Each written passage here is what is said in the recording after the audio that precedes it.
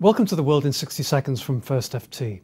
An agreement to curb global warming could come a day later than expected. The French Foreign Minister Laurent Fabius, who is chairing the climate summit in Paris, told French television that the atmosphere was good, things were moving in the right direction, and a new compromise deal would be presented on Saturday.